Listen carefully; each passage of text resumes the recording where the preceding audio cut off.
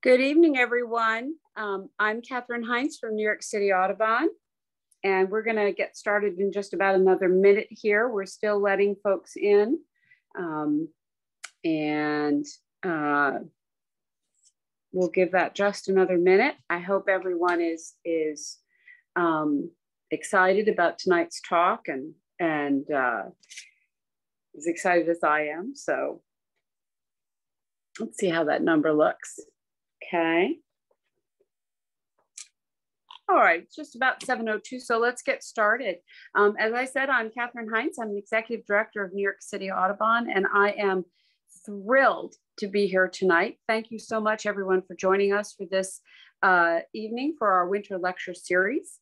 And before we go further, I want to make sure everyone knows that next month's lecture will be by Christopher Leahy, who has authored a book, Birdopedia, a brief compendium of avian lore. And he'll be joining us to discuss his book. And that will be on December 6th.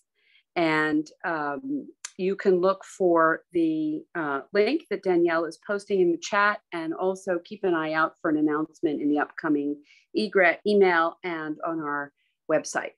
So that will be the talk in December.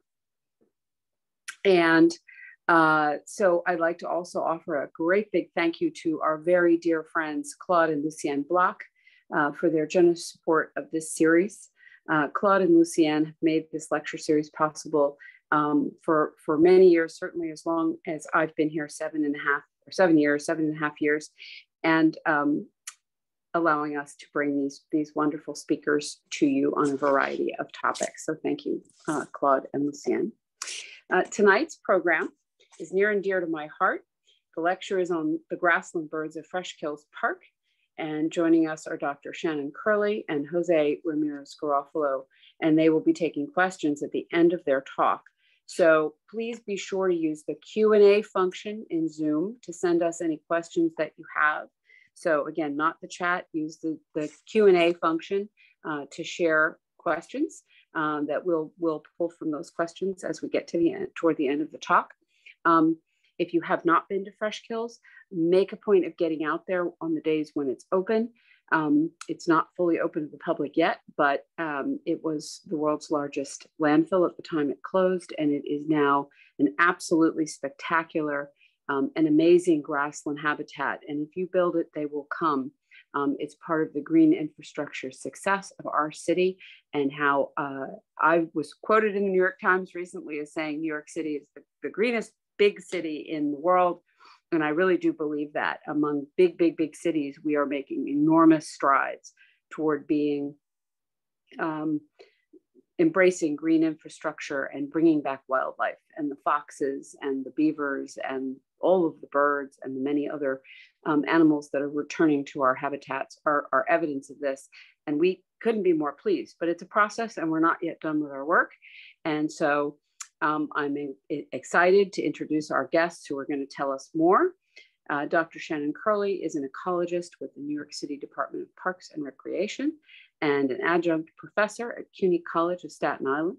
She studies the effects of climate change on birds, focusing on changes in species distributions, migration patterns, and community composition.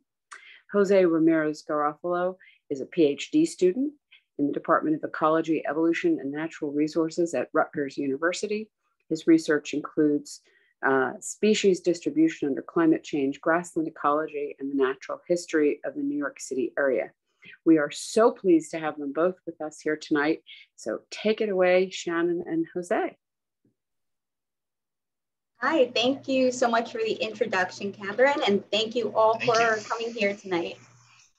We're very excited to share the work that's been happening at Freshkills Park. We're very lucky that we get to be a part of this process and watching this change over time. So we're excited to share, and let me share my screen and we'll begin.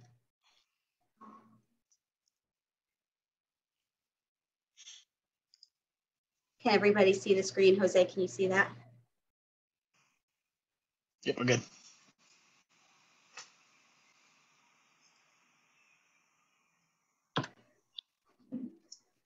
Okay, so we're excited to share our work at Freshkills Park. What you're seeing in the background here is part of East Mound that I'm going to talk about in a little bit.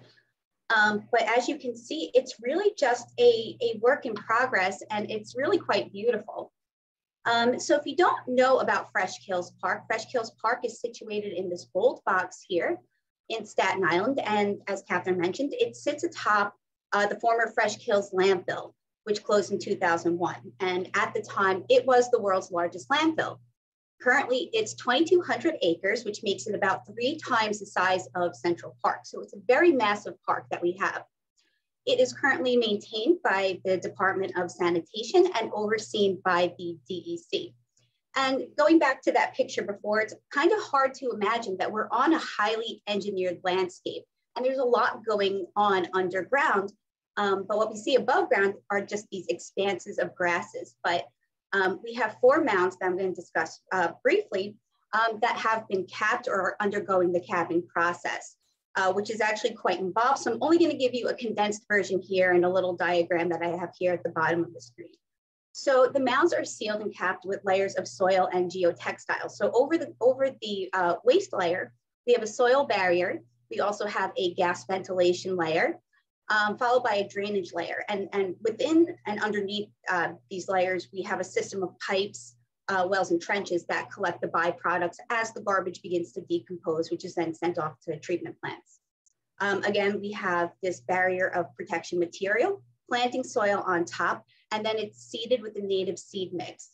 And interspersed throughout the landfill, you'll see these well heads here, and I'll show you a picture in a little bit, in which gases are also monitored over time. So here you can get a layout and a brief history of Freshkills Park. We have South Park, which is highlighted here, which was capped in 1996, followed by North Park, which was capped in 1997.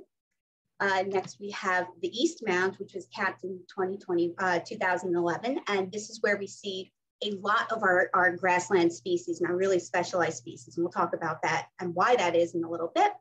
And then the largest mound of the park, West Mound, is currently in the process of being capped, and it should be completed by the end of the year. And it's just really spectacular to see this happen in real time.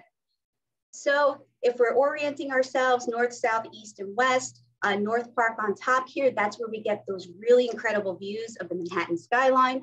And you can see a wellhead that a red-winged blackbird is perched atop of here, and that's one of the ways that the gases are monitored in the park. Below is South Park, and you can see its vegetation is a little more different. You see a little bit more vegetation, and it's really quite beautiful. East Park here is where we have the expansive grassland. And as I mentioned, this is a really large space for grassland birds to colonize, and they seem to really like it at this part of the park. And then lastly, we have West Mound here, which is currently in the process. And what you can see is some of the exposed soil layers here. So this should be completed by the end of the year. So we're at a bird talk. Why study birds? Birds are very important to our ecosystem, and they're really good indicators of habitat quality. And this is because they're highly dispersive. And we know that birds respond to changes in climate and other processes like land use change. For example, here is an example of a pileated woodpecker returning to NYC, if Jose would like to talk about that briefly. So as a lot of you probably know, if you're a birder in New York City, really anywhere in New York City, pileated woodpeckers have always been kind of a treat to see. Certainly not annual in every park or every borough until very recently. And on the right side of the screen, you see a pileated woodpecker, an adult, and a juvenile in a nesting cavity. That is on the central part of Staten Island within the Greenbelt. And this was actually one of the first species that we started to see recolonizing New York City over the course of the last 5 decades or so. And it's now culminated with the return of the species as a breeding bird. And as you'll see a little bit later, this is continued with our grassland birds at Freshkills Park. Yeah, and as Jose mentioned, it's important that we monitor when we see these species moving back in or colonizing, recolonizing. because it helps us get an idea of how our management practices are working, and how our conservation practices are working, and how successful are we as we move along. This is particularly important for reclaimed urban green spaces, because research on spaces like landfills that are being reclaimed is pretty sparse. So we're using our return of wildlife as this metric for measuring our successes over the time. We do have a couple different research projects that we conduct. They're mostly centered around bird projects, but we have a few that are not birds, and we'll briefly mention. We regularly conduct our grassland bird surveys. We have bird banding programs that we operate, including MAPS program, which we're going to talk about a little bit more in depth. And also we do grassland bird banding to look at territory use, productivity, and in the future, getting an idea of territory sizes. We're going to highlight our Sedge Wrens. That was our big deal bird that returned to Freshkills, or started, not returned, but started breeding in Freshkills last year. And we also have a few other projects like northern saw-whet owl banding that we're doing this fall, and continue starting a project in 2022 with Foster's Tern banding. And also what's important for the habitat is what birds eat, which is a lot of things like insects and arthropods. So we also are going to talk a little bit about our arthropod sampling as well. So Staten Island has a pretty long history of being kind of a destination for grassland birds. Unfortunately, over about 100 years or so, throughout the region, we lost most of our grassland habitat, and I think we're less than 1% in the northeastern United States compared to what it was just after European settlement. But on Staten Island, at least, we historically had species like eastern meadowlark, bobolink, sedge wren, which are always kind of a rare species, grasshopper sparrows, which were probably in regionally high abundances on Staten Island, at least in the early 1800s, as well as vesper sparrows nesting on the island. But unfortunately, as Staten Island and really the rest of New York, the New York City area in general, became more urban and suburbanized, most of those species started to drop off as breeders. So, we lost the sedge wrens in the 1940s. We lost vesper sparrows in the 1930s. We lost eastern meadowlark and bobolink really recently, actually, compared to the other species. And we also lost grasshopper sparrows in the 1980s, even though at one point they were at these incredibly high abundances island-wide.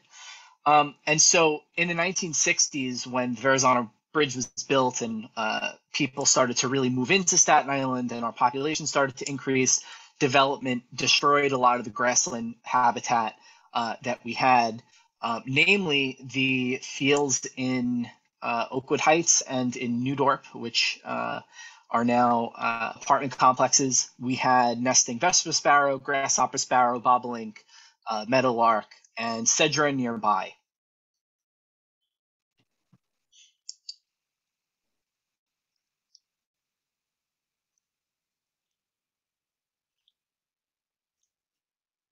Is this you, Jose? No. Okay, I will do this slide. So we have a couple of species that that are prevalent in the park. Savannah sparrow, which you're seeing in the upper right-hand corner, happens to be our most abundant species throughout the entire park. But in 2015, we had the first breeding records of grasshopper sparrow that were actually found by Dr. Richard Veit of the College of Staten Island. And that year we had around 30 pairs that nested, and that number's been continuing since. But we're also confirming breeding of other species like eastern meadowlark, bobolink that you see here at the bottom of the screen, and sedge wren have all bred at Freshkills Park in recent years. So how do we know the abundances of our breeding birds and what's occurring? Well, we conduct regular breeding bird surveys through May through August, and we look at our focal species. We look at Savannah sparrow, grasshopper sparrow, bobolink, eastern meadowlark, and sedge wren, which we have to adjust the time for a little bit because they are returning to our area a little later in the breeding season. So We'll talk about that as well. And what we do is we look at what you're looking at here on this figure is the East Mound of Freshkills Park. And we conduct 3-minute point count surveys. So every dot that you see here is a 3-minute point count in which we record every bird that we see or hear. We're typically hearing and looking out for singing males, but we will also record any type of flyovers that we get or anything foraging that we see. And we just go through the park evenly and we record the abundances throughout the year, throughout the breeding season. We'll do this a couple different times.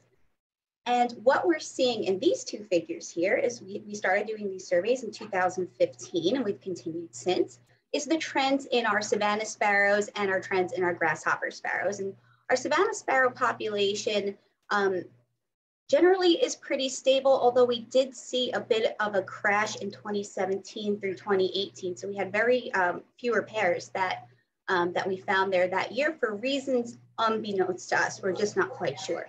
Since then, we've seen this steady increase of our Savannah sparrows over time. Grasshopper sparrows are also increasing. And in fact, what you can see here, this year we recorded our highest abundance of grasshopper sparrows by the number of singing males, which I believe is 82 or 83, Jose. I always forget that number. 82. 82. So you can see that they are steadily increasing over the last couple of years. We are also conducting nest search as well because we want to get an idea of productivity. We want to know how successful our birds are in the park. And what you're looking at here is 4 Savannah sparrow eggs. And this nest is about the size of a fist. They're very difficult to find. You have to watch the behavior of the parent birds feeding or going back and forth to the nest. And typically at this time in the summer, the grasses are about 5 to 6 feet tall. So you can imagine it's very difficult finding these eggs that are no bigger than a thumbnail, essentially. But within 8 days, these eggs, within a couple, not 8 days, within a couple days, we'll start seeing them hatch. And within 8 days, they're almost ready to fledge and leave the nest. And what you're seeing here are the very 4 eggs that are pictured here are 4 nestlings of our Savannah sparrows. So that's a bit of a highlight that we're incorporating into our future studies as well as recording this kind of productivity. And so one of the major undertakings at Freshkills over the last 5 years has been bird banding. And so this was started in 2016 when Dr. Richard Veit and Dr. Lisa Manna started the monitoring avian productivity and survivorship banding station that we have. We'll talk about that in actually, I think one more slide. And then in 2018, Shannon and I started banding our grassland birds. And so for those of you that don't know, bird banding is essentially the way that we can really get measures on the health of populations of a lot of different species. And so specifically at Freshkills, we are able to mark individual birds and then track them throughout the annual cycle. So before migration, we'll see, like how much they weigh, how long their wings are they in good body condition? So that's looking at the feather and their fat content. And you can go to the next slide. And so this is done through a systematic way nationwide. And so the Monitoring Avian Productivity and Survivorship Network, which is run by the Institute for Bird Populations in collaboration with the U.S. Geological Survey. And it allows us to, most importantly, estimate productivity, recruitment, and survival for a wide array of species. And so that's going to tell us, are these species doing good in a particular area? Are they over time seeing a decline in body condition? And that then allows us to understand better what's going on with the population. Do we need to, consider protecting certain habitat during the breeding or the non-breeding season, and variables like that. And so, like I said, when we do the banding, we're collecting information on what species or subspecies, the age of the bird, the sex of the bird, when that can be detected, the mass, the wing length, and molt and feather condition, which are both obviously very important, because if you see a bird that's molting at a time that it shouldn't be, or it's, it has bad feather condition at a time when it should be molting in new feathers, that's going to tell us, okay, well, obviously there's some kind of nutritional deficiency in this population here, and we need to figure out why that is.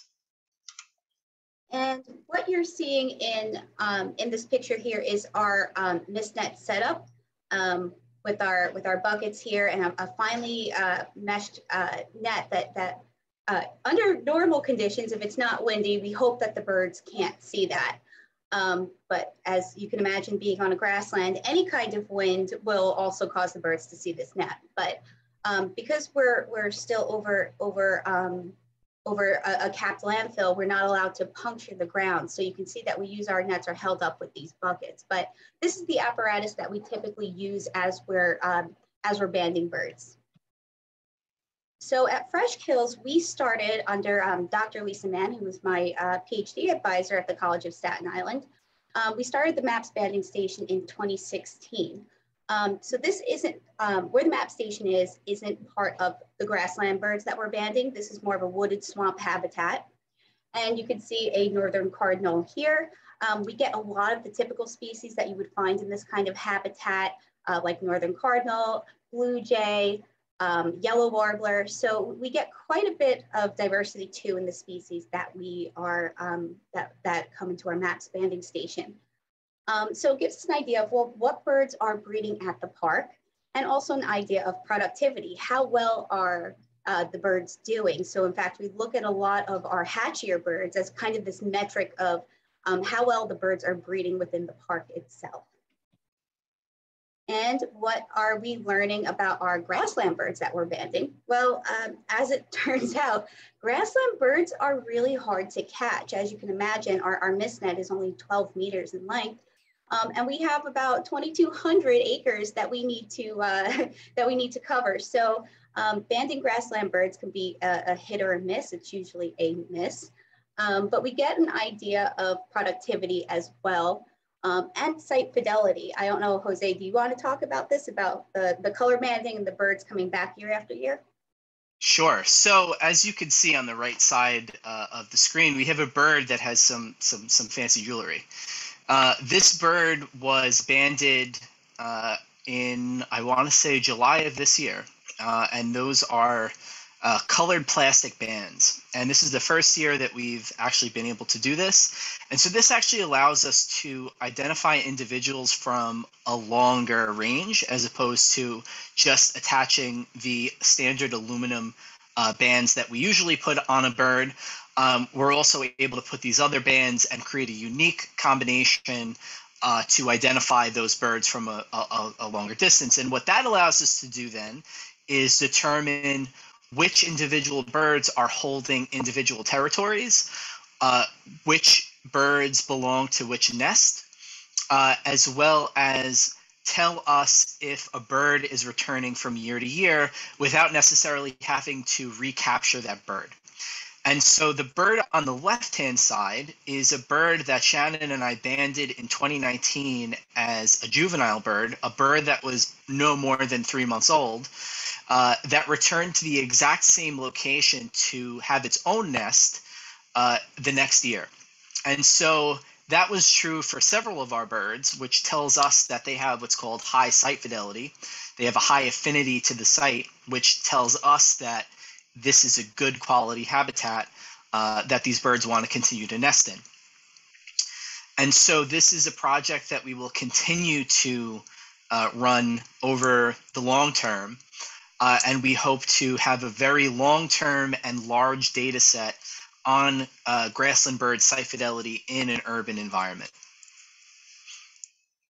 And this bird here is a little bit funny, because this bird was recaptured the following year, I think within almost a couple meters, right? Yeah, it was in the same spot. Yep. So really quite remarkable that that they return all the way this way to the park. But as Jose was mentioning, these color bands are really important for us so we don't have to recapture the bird. We want to see this bird and where it goes and how it spends its time in the park during the breeding season. So here you can see, it's not a great photo, but with binoculars, we're able to make out this individual bird with its color bands itself. And we are learning quite a bit about our birds here in an urban habitat, because ideally what we'd like to do is compare the data that we get to more natural grassland habitats and see if there's a difference between things like how long birds hold territories or how big the territory sizes are in an urban habitat versus more natural habitats. So we are getting bits and pieces. Again, as Jose mentioned, this is our first year that we did the color banding, and what we found with a couple of our birds is that the territories are actually held for most of the breeding season. We don't see a lot of turnover in terms of another bird coming and invading that territory.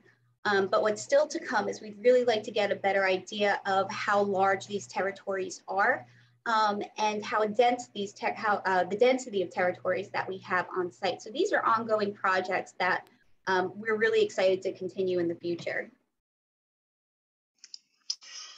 And our main attraction for the last 2 years. This is the Sedge Wren, and I believe this is a photo that you took this year. Correct me if I'm wrong. So this is a bird that has attracted a lot of attention, and it's something that we wish that we could share with more people, but unfortunately, because of limitations to the site, it has been hard to get groups in to see them. But in New York State, at least, Sedge Wrens are one of our rarest breeding birds, and they are highly specialized, and they require damp grasslands to breed. And so at Freshkills, we have plenty of damp grasslands because of our current water management plan. A lot of the grasslands stay pretty damp throughout the year, including in the winter, and they want tall grasses. And unfortunately for us, sometimes display little to no site fidelity. And so that makes our birds at Freshkills all the more interesting because we had them in 2020 and 2021, as Shannon will cover. But one of the problems with studying Sedge Wren is the fact that they're iterative breeders. So that means they're choosing sites at higher latitudes earlier in the breeding season. They're breeding or failing to breed, and then coming back down later in the summer, really July, August, and September, to then breed again or attempt to breed again. And so that allows us to have them kind of at the right time when the grasses are tall enough at Freshkills, when they're 5 to 6 feet tall. Other times of the year, the habitat wouldn't be as appropriate for them. But overall, when researchers want to study a species like this using like breeding bird survey, which is generally how the U.S. Geological Survey estimates population size, it's very hard to do that at a latitude that's lower than, say, Ontario and Canada, because they're not down here yet, because they're breeding at a higher latitude and then coming down to try to breed again.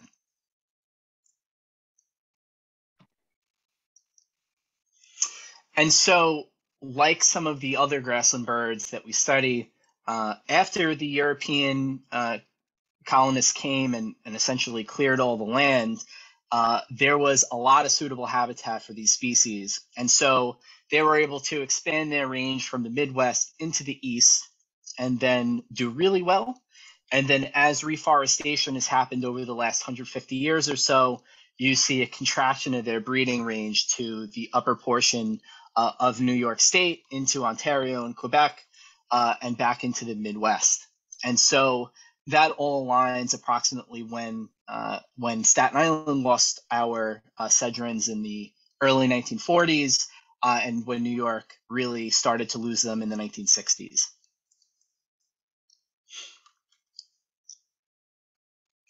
And so overall, this is a figure from a paper that should be coming out very soon that Shannon and I wrote for Urban Naturalist. Overall, they breed in very low numbers throughout New York State, and you can see that most of those white dots are confined to the St. Lawrence Valley and the Ontario Plain. Not all of these are necessarily breeders, but these are birds that were seen sometime between June and September. Like I said before, in New York City and on Long Island, they were extirpated as breeding birds in 1960, which is when when JFK Airport, the planners for JFK Airport paved over the marshes and the upland areas that Sedge Wrens were breeding near Idlewild Park in Queens.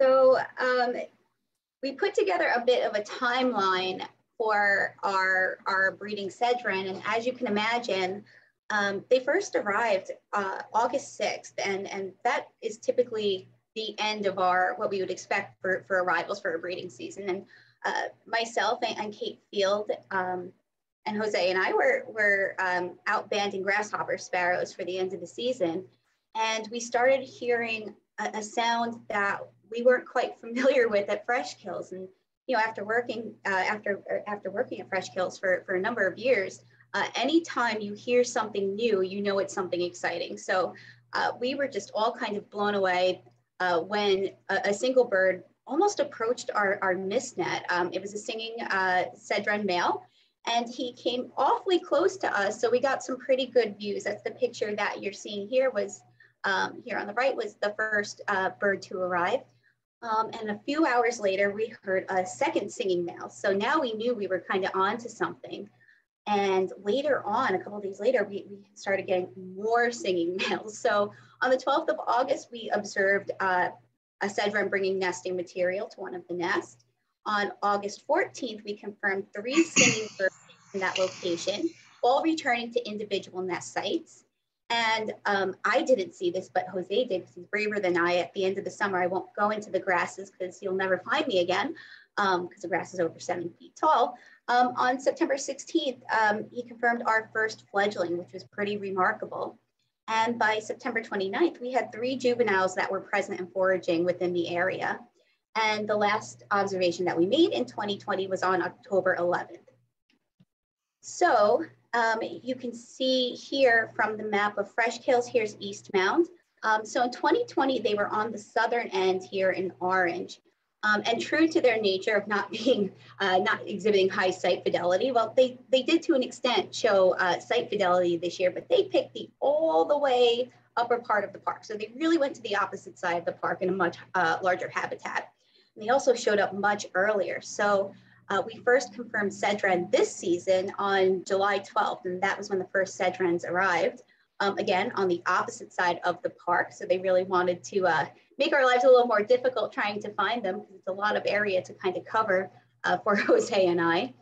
And it's actually pretty remarkable, because this year we had 8 pairs of sedge wren, which is pretty wild. So, and we did have confirmed fledglings and breeding activity. So for 2 years in a row, we were very lucky to have this amazing bird come back to the park. So let's just all keep our fingers crossed for 2022, because we really enjoy having them come back. It's really pretty remarkable. So now we're going to start talking about kind of our non-breeders that have been coming to the park in increasing numbers. So first up is the upland sandpiper, which we've been seeing, especially in 2021. We saw a whole bunch of them. I think we saw about 7 or 8 of them total between spring and fall migration. In 2015, we actually had a pair on the North Mound, which did not stay to breed, but we are certain that the site is overall suitable habitat for them. So it's very likely that at some point in the upcoming years, we will once again have upland sandpipers breeding in New York City. After the last breeding pair at JFK, I want to say in 2010, it was, I think, more recent than people will realize or give credit for, but we lost upland sandpipers pretty recently, but hopefully we actually get them back at a couple sites over the next couple decades. I keep trying to switch the thing myself like I'm teaching class. And we such a bad habit.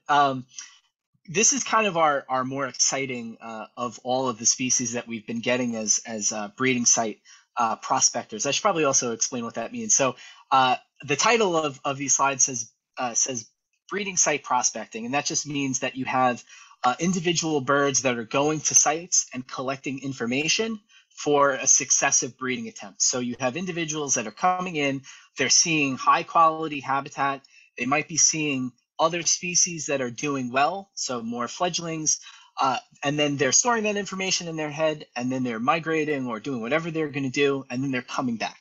And so, of course, we haven't confirmed that with upland sandpiper or Henslow sparrow, as I'm going to talk about now, but we're hopeful that this is what's occurring. And so in 2019 and 2021, we had multiple Henslow sparrows on the east mound of Freshkills Park in July and August, which is quite a bit before you would expect them to occur as fall migrants. And so that's what's telling us that these birds are specifically searching out, looking for sites to breed, hopefully in the next year or potentially thereafter. And 2019 actually ended up being a pretty funny story because, like our Sedge Wren discovery, we were actually banding Grasshopper Sparrows, and the Henslow sparrow landed on top of our mist net, on top of the guy line that we used to hold down the mist net. So we never actually caught it, but we had really good. Well, Shannon was actually trying to chase birds into the net from the tall grasses, so I don't think she was able to see this one. But our supervisor Kate was able to see it along with myself. But in 2021, we were all treated to some singing Henslow sparrows and also some pretty good views as well. And so this year, we actually had a singing male Lacan sparrow within our Sedge Wren colony, which if you've ever seen Lacan sparrows during the breeding season, they're oftentimes associated with Sedge Wrens and Henslow sparrows, and all of them really like the same habitat. They're looking for damp grasslands with pretty tall grasses. And so this was very notable because this is a bird that showed up on August 24th and was singing, which is not something that we tend to see in New York State in general. In fact, I think there's only been about 2 that have been found in the around the breeding season. One of which was on Staten Island in 1992, I believe, in actually near Freshkills at Sawmill Creek in a salt marsh sparrow colony, and also a bird in, I think, a little later in the 90s, maybe 1995 or so, that was found way up north in I think St. Lawrence, also which remained for a whole month during the breeding season, but also in that kind of damp grassland habitat. And it's a species that, like many other species, are potentially shifting their wintering range due to climate change. So this, even if they don't breed, this tells us that maybe over time they're going to become a more common wintering bird, which seems to be the case, actually. So we are having some really great successes with our grassland birds, but they do have obstacles that they face in an urban environment. And they do have a couple different predators that we thought would be important to talk about, one including the red fox. So red fox began breeding at Freshkills Park in 2018, and they have done pretty well within the park. And by 2020, there are at least 10 families. And as of this year, there's probably about 20 families, and we find dens constantly.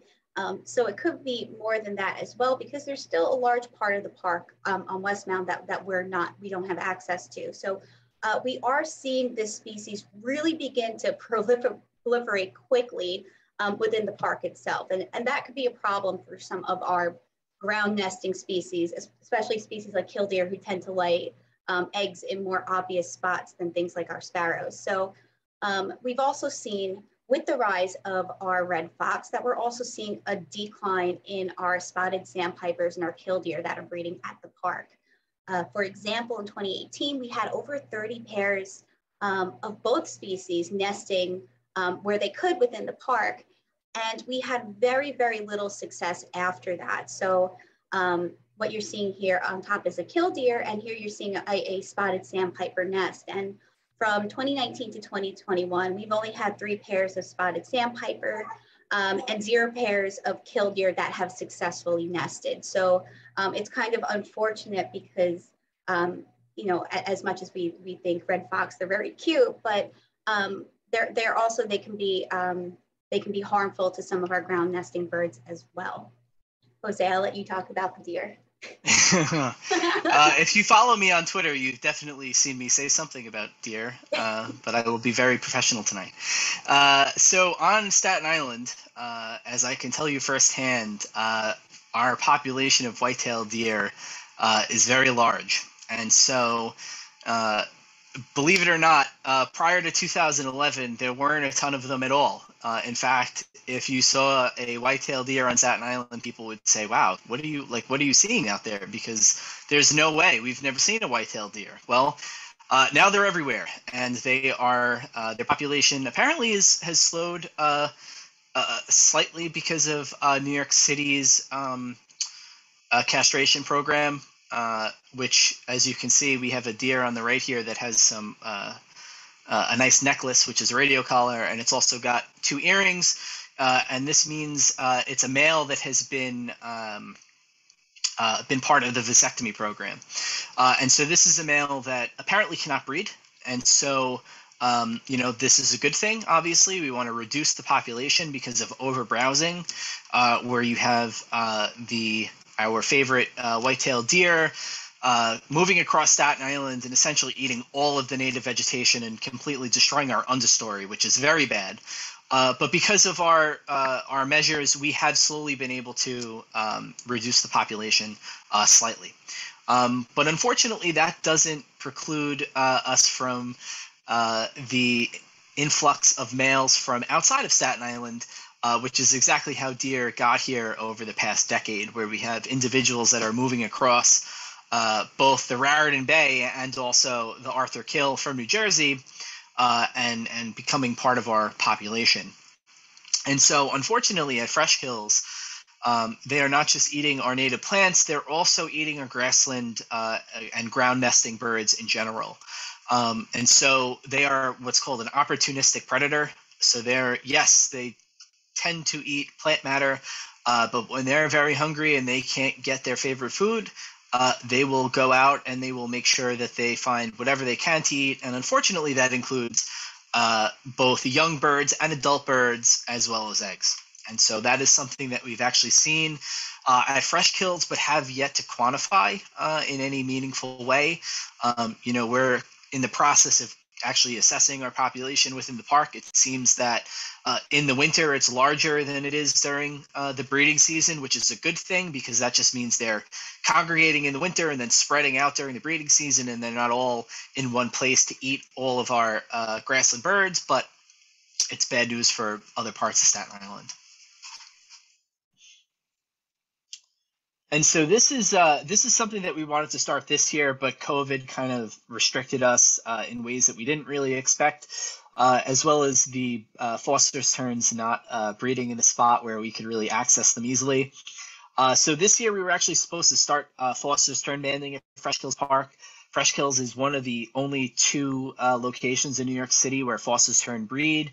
The other is Joko Marsh, which I hope Don Reapy is in the chat somewhere. He was one of the first people that actually found them breeding in New York City, in Jamaica Bay. And so essentially what we were hoping to do was, like other terns, common terns in New York City are also banded. We were hoping to mark our Foster's terns at Freshkills Park with maroon plastic color bands, which have a unique combination of letters and numbers that you, as an observer, can read in the field and report to the bird banding lab or report to us, so we can get an idea of where our Freshkills birds are going, what habitat they're using, and we want to expand that to what they're eating and where they're going during the non-breeding season, because we are actually kind of the northern limit of their range. So their thermal tolerances might be different than individuals at the core of the range, kind of south of us. So it would be obviously very interesting to see if our Foster's terns are the ones that are overwintering in southern New Jersey as opposed to overwintering somewhere south of there. And this will be the first New York State Foster's Tern specific study, as far as we know, and certainly the first banding study. So that makes it pretty exciting as well. Another thing that we are also studying, which isn't necessarily birds, but has a lot to do with birds, is some arthropod sampling, because it's also important to know the diet of the birds and as an important resource for birds on our grassland. And I'll let Jose expand a little bit more on the American bird grasshopper, because that's a really neat species that we've had colonize the park. But arthropod diversity is a very important indicator of ecosystem health. So it's important that we get an idea of what's in the park and kind of get an inventory in that way. And in the Northeast, in Northeastern North America, many arthropod families have not been inventoried in a very long time. So we're trying to get a really good handle on this and get an idea of the species that are breeding in the park. And we're finding some pretty interesting things as we go along, including the American bird grasshopper, which I'll let Jose explain a little bit more, but that's the species you're seeing up here. Shannon and I, while we study grassland birds, what we've done our graduate work on is the distribution of species under climate change. And although most of our species at Freshkills this doesn't apply to, this certainly applies to our new breeding species, the American bird grasshopper. Climate change is obviously something that we have to think about in all aspects of our life, but with species distributions, we're seeing a whole bunch of different things happening. But one of the best ways that we know that climate change is affecting species is that they're tracking their thermal niche. And so perfect example is the American bird grasshopper, which historically was distributed throughout the southern United States, and it's now creeping northward. And this is a pattern that we're seeing across a whole lot of species, including northern cardinal, which we now have in New York, but previously it was a really rare bird in New York City into the early 1900s. And so American bird grasshoppers are kind of no different from them. We, in 2020, documented the first breeding by this species in northeastern North America at Freshkills. There is another site in Pennsylvania, in central Pennsylvania, that also has a breeding population of bird grasshopper that they both started breeding at around the same time. But this actually happened over the course of about 200 years, where you had individuals during their non-breeding phase flying very long distances, hundreds of kilometers, as vagrants, like our we're all kind of birders, I'm assuming. Many of us are birders. We're all looking for vagrants. Bird grasshoppers were, like other birds that we would normally see in Central Park, vagrants. They're coming this long way, and then, historically they were probably mostly dying. But now, as climate has become more suitable for them, they've actually started to breed and establish here. And so now American bird grasshoppers are seen throughout the year, even on warm days in the winter. Whereas historically, they would not have been able to survive the winter because they had this lower thermal tolerance. And yeah, sorry, my chat just went over the screen. But anyway, that's the gist of American bird grasshoppers. But very much an interesting occurrence at Freshkills, and very much due to climate change. And this grasshopper, American bird grasshopper that you're seeing here, was the first one to be seen. And we can't really take credit for being the first to find it. We actually were hosting a class that was interested in doing a tour at Freshkills, and that they pointed out this grasshopper, and they were like, well, what is this? And Jose and I looked at each other. It's like, oh, well, that's new to us. And they're interesting in that when they breed at high densities, they tend to have a different color. So in high densities, their instars tend to be more red in color. So this one here is a bit red, a bit orange. So we know that at least in 2020, that this was a species that was kind of breeding in this spot in pretty high densities, which I thought pretty interesting, but they're very hard to miss. They're very large grasshoppers. They're how many inches? Largest in North America. I think they're over 5 inches long. They're over 5 inches. Like we see them as we're driving in the park, and they're kind of hard to miss because they'll fly right by the window. So a very neat species that we've acquired here at Freshkills Park. So we spent all this time talking about the park, and I know the park isn't yet open to the public, and it makes it a little bit frustrating if you want to come in and see birds, but I promise you there are ways to get involved and to get in touch, and different opportunities if you visit our website at freshkillspark.org. We do offer kayak tours, nature walks, and photography tours, so sign up for the mailing list and you'll be the first to hear about it. We also take art and research inquiries as well. We also will conduct class trips and tours, and also student-led research. Now, in terms of, we can't take individuals to the park, we don't have the staffing or the capacity to do that. So these are different avenues in which you can get involved with the park and come join us when these things are open to the public. And we do have a part of the park that is going to be open, part of North Park, sometime hopefully in the spring of 2022. Don't quote me on the time because we know with COVID a lot of things have just have taken time. So we don't have a date yet, but this is going to be part of the park that's going to have a bike lane, and it's going to have a bird tower that overlooks the marsh, and it's really quite pretty. So hopefully you get to use that part of the park very soon. So with that being said, here is a grasshopper sparrow singing, and we are happy to take any questions. Well, hey, that was great. I have to say, I really want some deer earrings. And I can't stand the cuteness of the grasshopper sparrow when you're holding it. There are so many sparrows. I think we're going to need a sparrow ID class. I had the great privilege to join John Reapy on a trip to Chincoteague over the past weekend, and trying to distinguish savanna sparrows and salt marsh sparrows and song sparrows. And there are some sparrow ID classes that we offer through the year that are definitely worth taking if you want to learn how to distinguish all of your many sparrows. I also want to say that I had the great honor to be part of a task force that Laura Trutner, who's manager of park development, put together a few years ago to talk about opening the park. Spring 2022 can't come fast enough, but if it's delayed, it's all for good reasons. But there are really good questions to solve. What about restrooms? What about parking? What about public transit?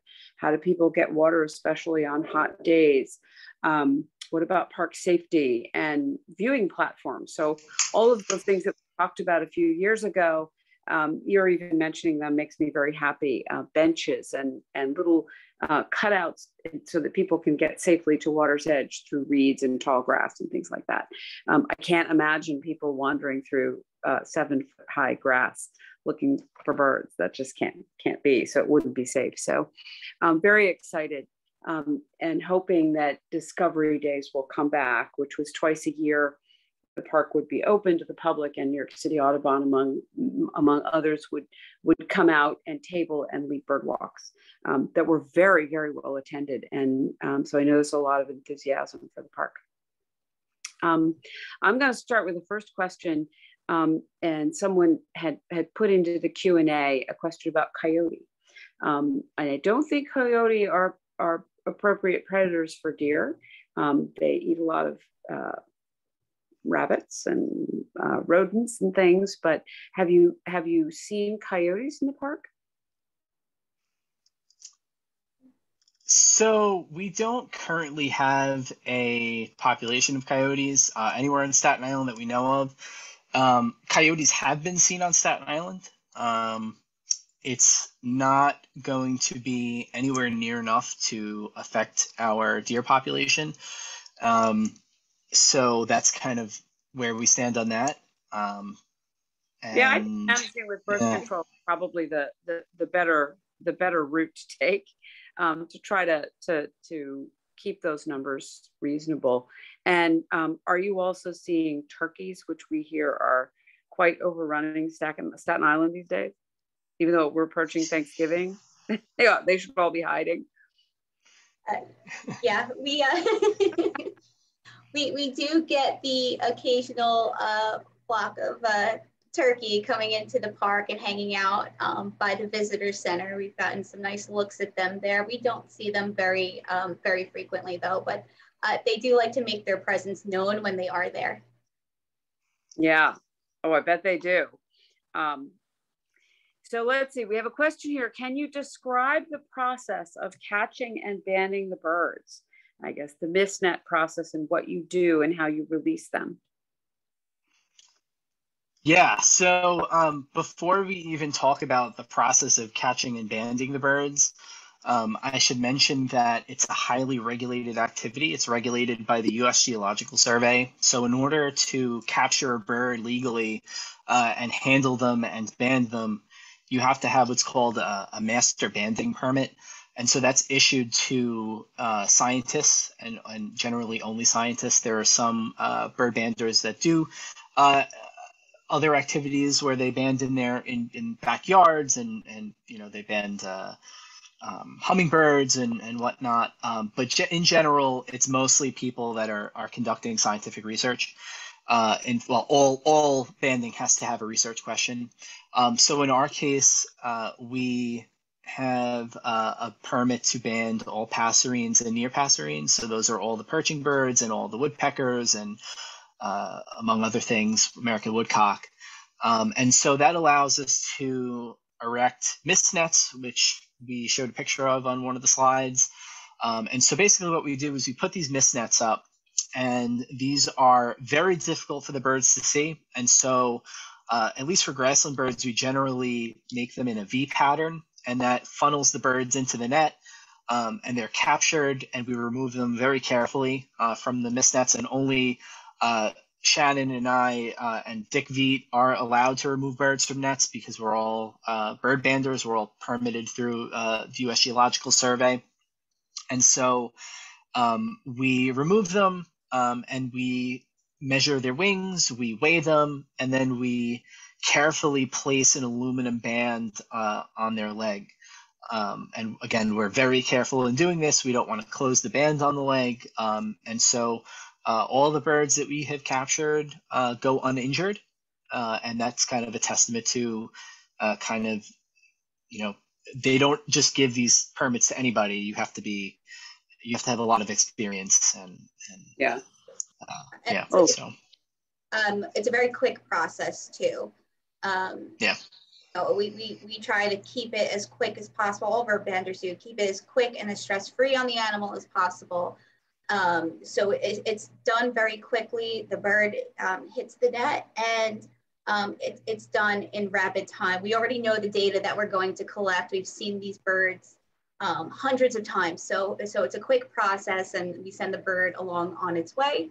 And now with the color bands, we can view them from afar and make sure they're doing okay throughout the breeding season. Okay.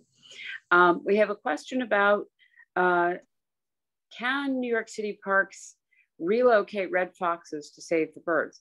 And I think that's an interesting question because one of the bits of evidence that the work that's being done to rehabilitate wetlands and forest areas and all of the natural areas around the city is that the wildlife is coming back.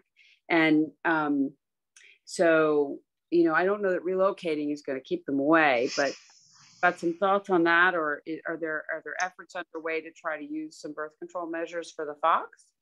Yeah, no. So the foxes are very, very new. So that's all within the last few years.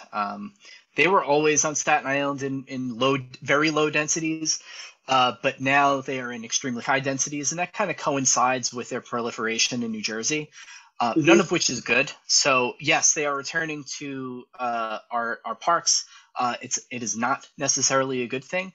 They are unregulated predators, which is not so great. However, they are cool, and it's a good thing for research purposes. We're going to now get to kind of see what happens over time in our grassland bird colonies.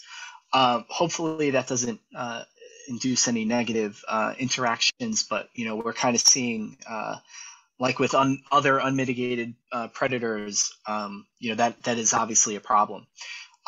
So to answer the question about relocating, you definitely cannot relocate them. So you don't want to relocate foxes, you don't want to relocate deer. And why could that be? Well, if they're bad here, then they will also be bad elsewhere. And so that means that yeah, you overload, you will overload an ecosystem with predators, which isn't a good thing. When you study ecological theory, you know that predators tend to be naturally at lower abundances than prey than prey species. And so on Staten Island, just at Freshkills alone, we have over 20 families of foxes, and that is a lot of foxes. And so overall, you're putting more pressure on other species, and we really don't want that. And so if we don't want that, we also don't want to then relocate those species and have them proliferate elsewhere. We want to slow that down. Unfortunately, they weren't really able to do that in parts of New Jersey, and now people are feeding them in the backyards. And you see that in other cities too, urban foxes. And if you're old enough to remember, and I'm not old enough to remember this, but if some of you must be old enough to remember what happened to the colonial waterbird colonies on Long Island when red foxes were allowed to proliferate. We lost a whole lot of species on Long Island because of that. Common terns, roseate terns. We lost entire colonies out on the South Shore. So it's a problem that we will need to think about in the coming years, especially. Well, I have two more questions, and I just wanted to say, maybe the foxes will help us with the feral cat population. But seeing the mice in the trees, you solve one problem and you create another problem and you create another problem. Yeah. So one question here is the variety of grassland plant species remaining stable, or are you seeing encroachment by Phragmites and mugwort and perhaps other invasives? Great question. Yeah, we get quite a bit of the mugwort and Phragmites, and unfortunately, it's just a lot to manage, and it is encroaching in some of the native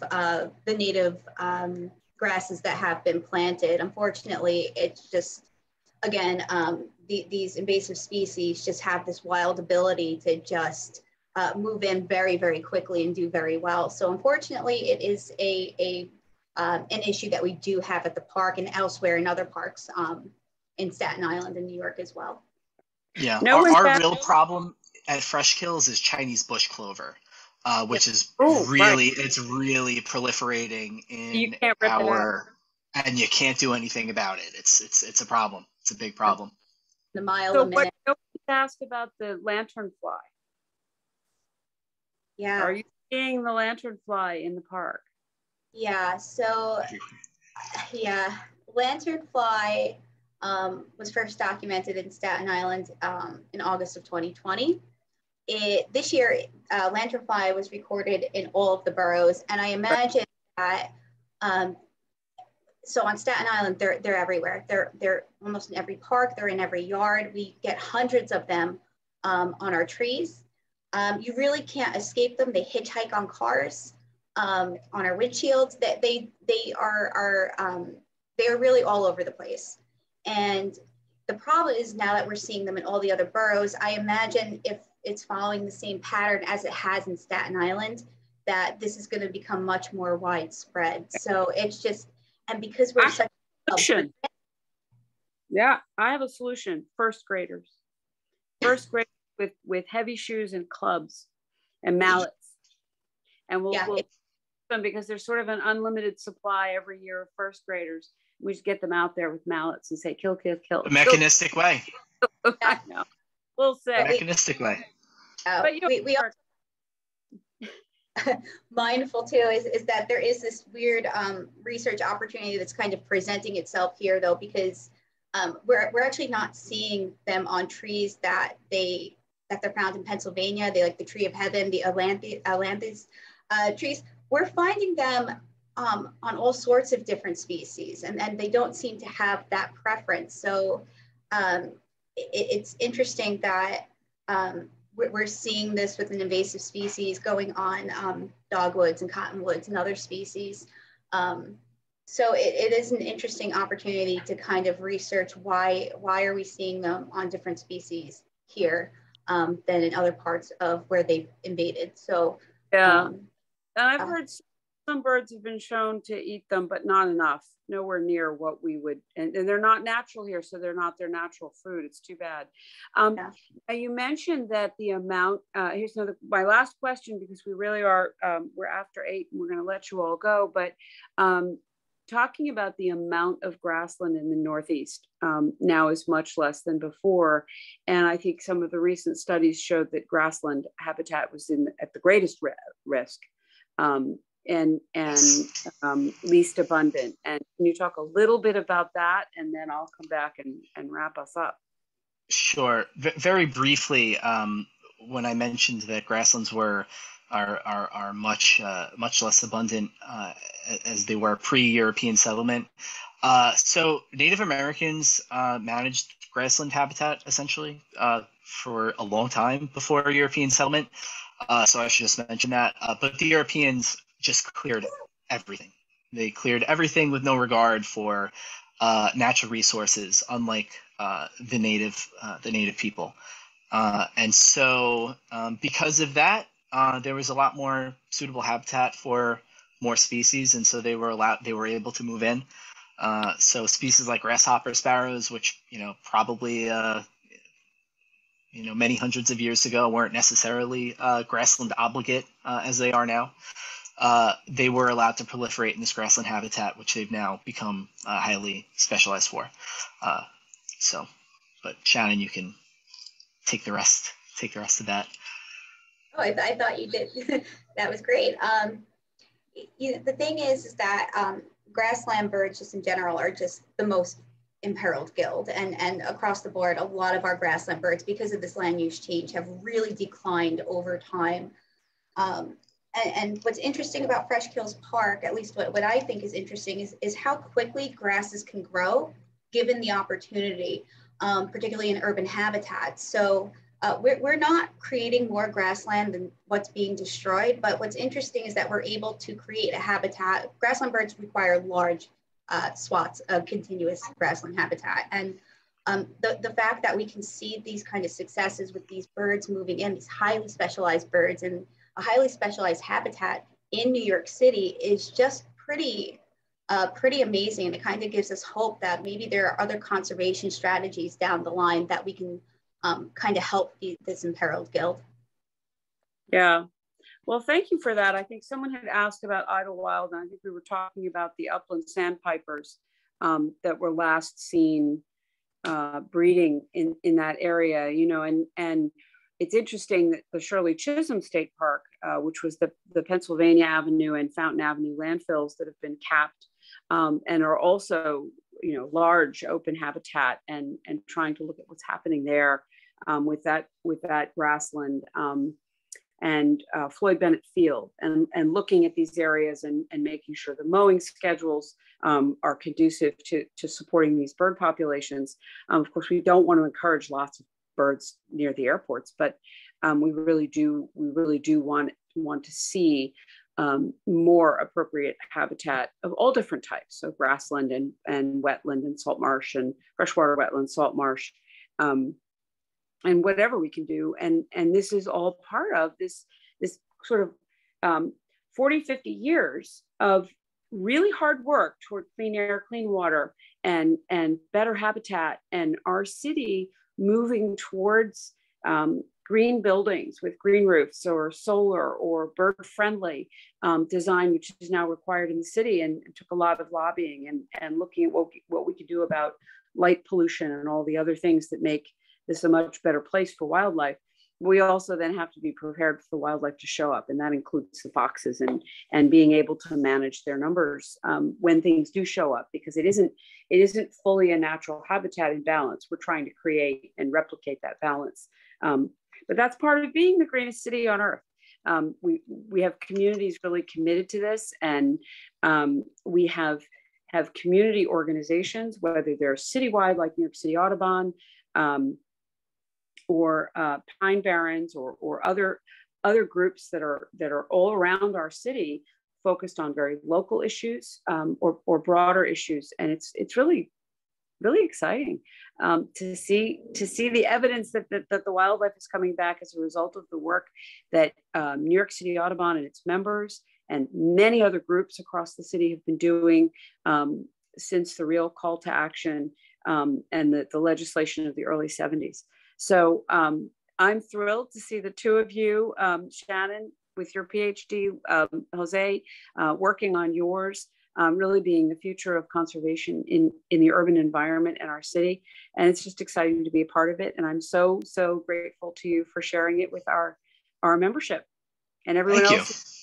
And we had quite the crowd tonight, so I'm really thrilled. And Danielle's put back in the chat, I'll leave it up for a minute, the registration for the next lecture, which is Birdopedia on December 6th. So again, thank you everyone for joining us. It's really been a wonderful presentation. And hope to see you on the 6th.